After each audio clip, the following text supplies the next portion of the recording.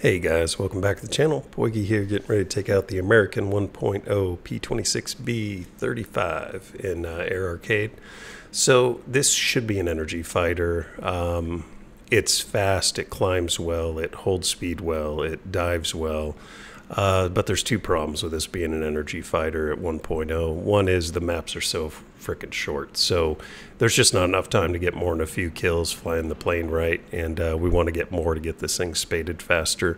The other problem is it just has the two 30 cal machine guns on it, so typically an energy fighter you want to dive on somebody with just a brush stroke, kind of put some lead into them. If you got 50 cals or 20 mils, you'll take them out of the air, you know, more or less each time that you do that. This guy you're gonna have to do multiple passes, so it doesn't fit our energy fighter profile for 1.0, even though it should be. So what we're going to do is to adjust, and we're going to go ahead and go after other planes, and we're going to try and get behind them. Difference we're going to do is we're not going to do horizontal turns that just eat up our energy. What we're going to do is vertical turns, and that's going to allow us to kind of hold as much energy as we have. When you do a vertical turn, basically you're giving up your energy in the air, but by gaining that altitude, when you come back down to the same spot, you're going to have a lot more energy than if you go in like just a horizontal loop. So let's take it out and see what we can do. All right, the map is Ruhr. We have our stealth ammo, 800 meter targeting distance, and minimum fuel load. Throw the WEP on, climb at 30 degrees. It's going to do two important things for us. One is it's going to give us an energy advantage against anybody on our opponent's side that doesn't climb. And the other is it's going to make it so that our teammates that don't climb are going to be out in front of us. So our teammates are going to be the first targets that our opponents are going to go after. They're not going to worry about us until they get the first guy who's furthest on their side of the map. Let's see what their lineup is. 3 bombers, vast majority are fighters. Got this F3F directly below us. Let's dive on him.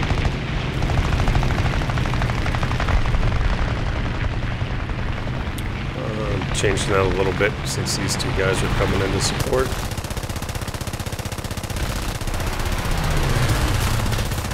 We're going to burn our guns up here. This is that vertical turn I was talking about. And that makes it so a plane that normally be a lot faster than us, we can catch up to, put some rounds in, get a kill. Nobody close on the radar behind us, so we're going to fly over to our side where the I-15 is. Key here is, no, we can't outturn him, but if we get in trouble, we're going to get sport before he does. So we got half a chance of surviving. Alright, he's down. We'll reload our guns. Check the radar. One guy low there. Also, the ideal way to approach another opponent's plane is to drive directly down on him. That way, no matter which way he turns, you're still going to have a shot at him. So they can't just, like, you know, take a hard right turn or a hard left turn and avoid your fire. They're really going to get it no matter which way they go. TBD behind us. He's coming closer. We got 1 second on the reload. This guy got to watch out for his back gunner. So we're going to get underneath the back gunner. Take some shots at him. Alright, guns will burn up in half a second. Now we're getting lucky on him. How long it's taken for this to burn up. This might be a glitch in the matrix. Alright, reloading.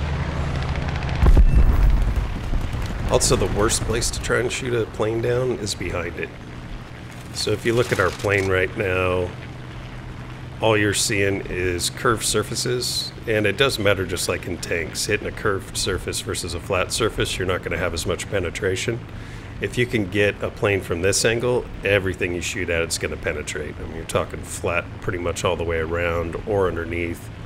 If you can shoot them from the front, you got their engine. It's kind of the first thing you're going to hit, and that'll slow them down a lot too, if not put them out. Alright, CR-32 underneath us. He has 50 cals, so we don't want to get shot by him. but nobody ever had too much fun without taking risks. Alright, he's diving out. We're not going to match that. We're going to go vertical.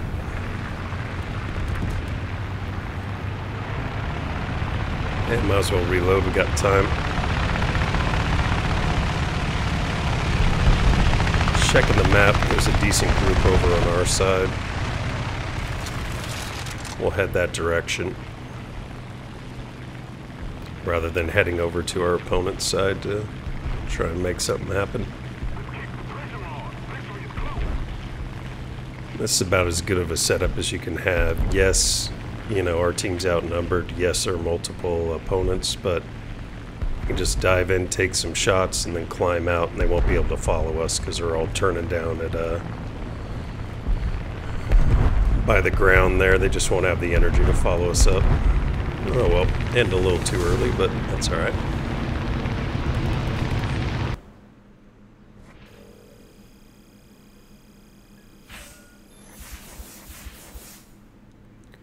Alright, that'll do it. Ended up with 5 air targets. We got survivor, so most kills without losing our airplane, and second place on the team.